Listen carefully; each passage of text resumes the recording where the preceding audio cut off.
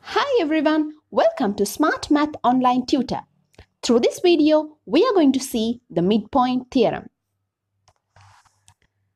Simply, midpoint theorem states that the straight line joining the midpoints of the two sides of a triangle is parallel to the third side and equal to half of it. That is, in the triangle ABC, P is the midpoint of AB and Q is the midpoint of AC.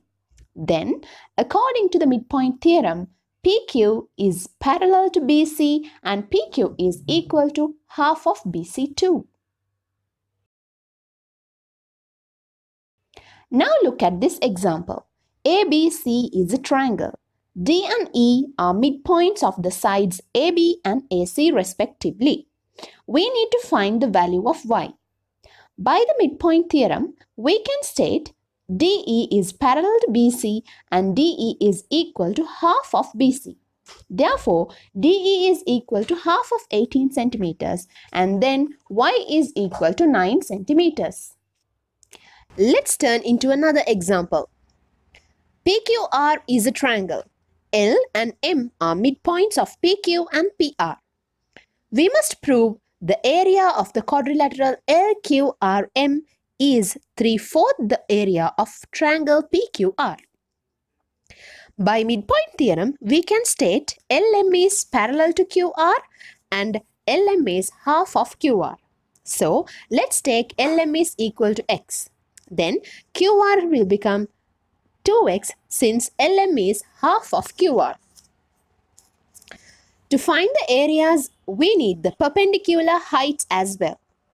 We can see PQ is perpendicular to QR. So, let's take PL and LQ is equal to y. Now, let's derive the areas. Area of LQRM quadrilateral first. It is a trapezium. Area of a trapezium is equal to half into the sum of parallel sides into the height.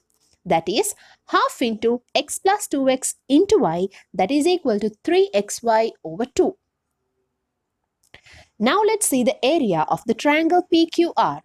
That is, half into base into height.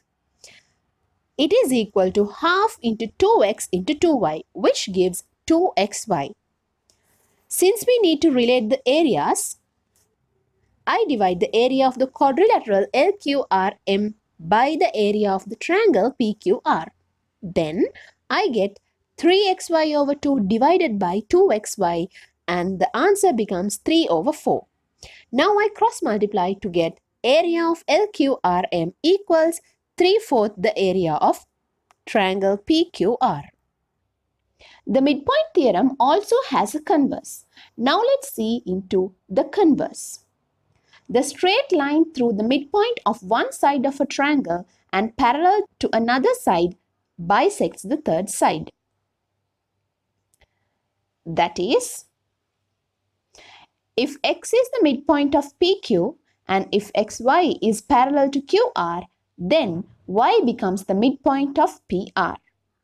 So it gives us PY is equal to YR since y is the midpoint. Look at this example. ABC is a triangle where L is the midpoint of AB and AB is parallel to MN. Also, LM is parallel to BN. First of all, we need to find the length of MC. If you see carefully, L is the midpoint of AB and LM is parallel to BN. According to the converse of midpoint theorem, M is the midpoint of AC. Therefore, MC is equal to AM and then we can find out MC is equal to 7 centimeters since AM is equal to 7 centimeters. The next part, we are going to prove LMNB is a rhombus.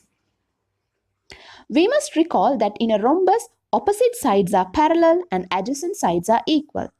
In this diagram, it is given that opposite sides are parallel. What we need to show is that adjacent sides are equal. Let's start.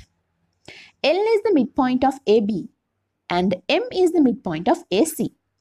Therefore, we can say LM is half of BC according to the midpoint theorem. So then we can show LM is equal to 5 centimeters. M is the midpoint of AC and MN is parallel to AB. Therefore, again, by the converse of the midpoint theorem, we can say N is the midpoint of BC. Since BC is equal to 10 centimeters, BN will become 5 centimeters. Now we have showed BN is equal to 5 centimeters and MN is also equal to 5 centimeters. So it is the adjacent sides are equal, and already it is given that BN is parallel to ML and LB is parallel to MN. So we can say LMNB is a rhombus. Hope I made myself clear with the midpoint theorem, the converse and its application. See you with another smart math clip. Until then, goodbye.